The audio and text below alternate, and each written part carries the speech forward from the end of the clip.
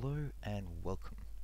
I am Ben the Best 5 and you're watching yet another one of my Kerbal Space Program videos. And this one here is a revisit where I am revisiting my video from a while back, which was the last one in my career playthrough series before I got bored and abruptly stopped.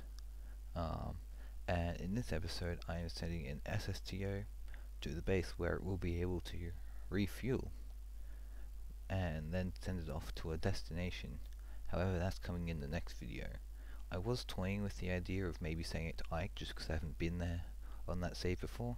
However, I figured that's probably worthy of a video all by itself, because although I could compact it into one video, it probably wouldn't be of the quality I want or expect from my videos, because I try and condense them to about 10 to 20 minutes because I've done research with my videos and you guys don't watch my videos if they're any longer than that, so because of that I'm not going to make them any longer than that. So I'm splitting them over two videos to just make sure I can keep all of the important details I wanted to keep, but also yeah. So the current idea for this in the next video, by the way, in part 2, is going to be sending it to Ike, unless anyone has a better suggestion. I could refuel on Minmus and have a lot of potential Delta V's, so realistically most places in the KSP universe are on offer, but unless anyone has a better idea, Ike is the current go-to. However, if you do have a better idea, please let me know in the comments and I will definitely consider it, especially if it gets support, or if lots of people say the same thing, then I'll definitely do that, because generally speaking, if my fans say that something's a good idea, then it's probably a good idea. Anyway, the SSTO there is called the Orbital Explorer. It's just a general SSTO designed for exactly kind of this sort of purpose. It carries 3 crew, and it's designed to basically go anywhere in the Kerbal Space Program universe with refueling. I actually took it from one of my other saves, where I had basically set up a very similar sort of thing, where I had refueling outposts on places like Ike and Val and Gilly and stuff like that, and I actually had these Orbital Explorer line of SSTOs able to explore the entire galaxy with these fuel depots. So I guess this is kind of like a part of that, except on a completely different save and with a better refuel station than previously seen. Yeah. Also, you might notice the thing on the top of the SSTO craft, which is being used to, or will be used to connect the it's basically a refueling hose that will connect to the station and fuel will be transferred to the craft via that. I managed to finally find a way to stop built up structures like that made out of robotic parts from flying everywhere in launch. Basically what you do is you have them fixed at a point by, in this example here, because I'll need to obviously undock and redock the fuel hose, it's in fact held in by a matching decoupler, and yeah, it holds it in place and it's going to stay there until I need it to for use in my well, I need to use it to connect to the station and perform some refueling. Now you might have just noticed there that I hit Minmus on my second orbit. That's just because the game is sometimes a bit glitchy like that, and I was obviously going for the first encounter just because that's closest, but sometimes you just have to settle for, you know, the second encounter that you get. Anyway, here's me just finishing up my encounter burn. My actual burn to Minmus itself wasn't as smooth as I wanted it to be, just simply because of where Kerbin and stuff were all placed relative to each other. When I got to, or when I burned for Minmus, I actually ended up dropping my craft slightly into the atmosphere, which actually caused enough drag that my burn was slightly off, which is why I had a slightly bigger correction burn than normal. But it's all okay, we were able to recover, as you can see here. And the great thing about Minmus now, if you don't know it, why I chose it for a landing location, is because it's got a couple of advantages. Yes, it is the hardest to quote-unquote get to as far as distance goes, because it does take the greatest amount of delta V of all the celestial bodies in Kerbin's sphere of influence, because it's further away than the Mun. Actually, entering a circular orbit around it is easier than entering one around the Mun, just simply because it's smaller, and that also means that taking off is cheaper, which means that when you take off after refueling, you spend less fuel taking off, which means that you have more left over then to go ahead and go to other destinations. Now, I waited a few orbits until my craft's orbit was passing over that of the station, and since Minmus is relatively small, I just need to aim for its general area and touch down nice and close, and then perform some very, very tricky low gravity, no atmosphere driving. And believe it or not, driving a massive craft across the surface of a body with almost no gravity and absolutely no atmosphere is actually rather challenging. It took me quite a while to actually drive the kilometer or so to the refueling station from when we ended up landing. It's just a pretty stock standard Minmus landing from here.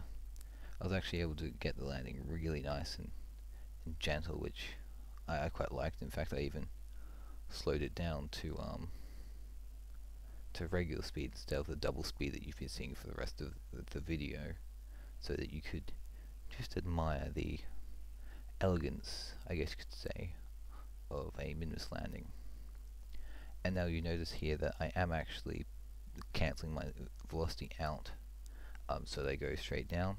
That was actually deliberate because I knew that I was overshooting the location of the fuel station, so as a result I did that just to bring my landing position a little bit closer to hopefully make my travel a little bit easier.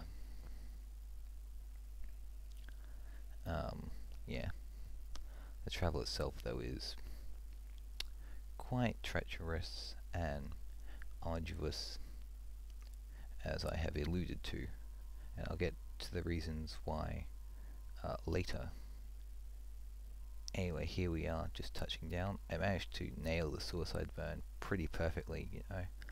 I throttled up and gave it just a little bit of throttle, and I never actually needed to turn off the throttle, because just as I was about to hit the surface, the velocity cancelled out to 0,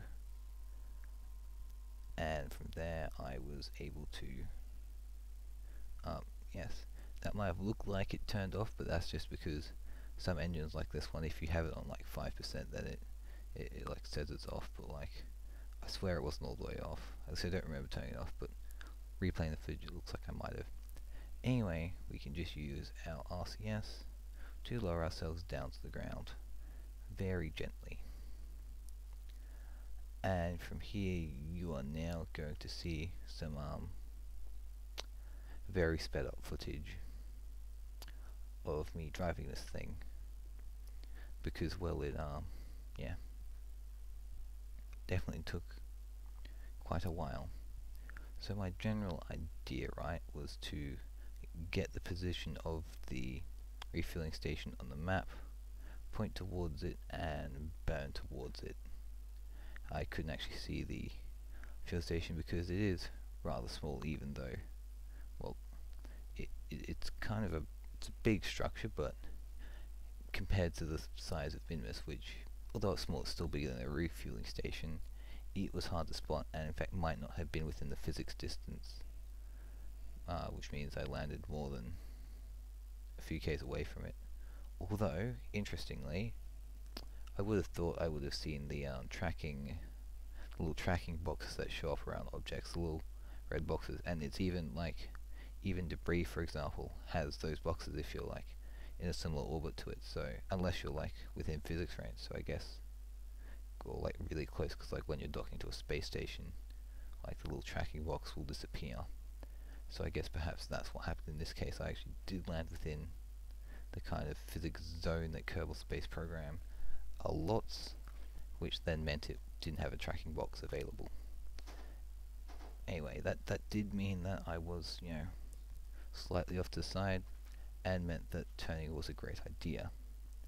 The only issue is that without a vacuum and wheels that aren't very great at turning, my vehicle wasn't actually able to turn, which meant I realized I had to actually, just me checking the brakes are on there, I actually had to use the engine to do all the steering. And I realized that this was perhaps not the greatest of ideas. As you can see, me basically just drifting as a result of no gravity and stuff. I basically just pointed myself retrograde and used that to slow myself down, point back to the station, move forwards, and then use the RCS for the more gentle part of the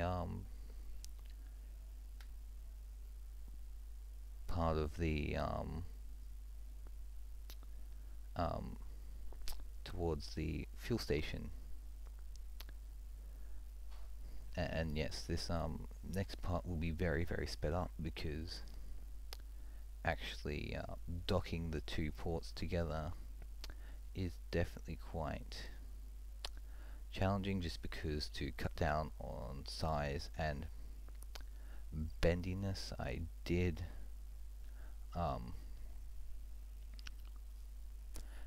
reduce the amount of movement in the refueling stick, I guess you'd call it, refueling hose on the top of the craft, which meant that you have to refuel right next to it. Anyway, here's just some nice slowed down footage of me approaching the refueling rig and slowing down to a 0. And yeah, so this is how I did it. I kind of unlocked it and spun it around a bit, and then kind of I figured out what I was doing, because I'd worked out in my head how I'd theoretically do it, but I guess it had never quite, you know, properly clicked in my brain. But then I saw it there, and then opened that one out, and there we have a nice extended out thing, except the motor turned off because we ran out of electrical power, so that's why I'm just deploying the solar panels now, and then I'm just turning it around to be in the correct orientation. Now, I had actually suspected that I had come in at the wrong height. However, that was not an issue, because I designed the port on both the craft and the refueling rig to be able to change in height, which was how I got over that gap and was able to dock the two successfully, and then off camera refuel them. I'm in fact not going to refuel on camera for you guys, because, well, that's possibly the most boring thing you could possibly show someone on Kerbal Space Program, simply because, well, refueling is, it's arduous. It's just resources coming into existence.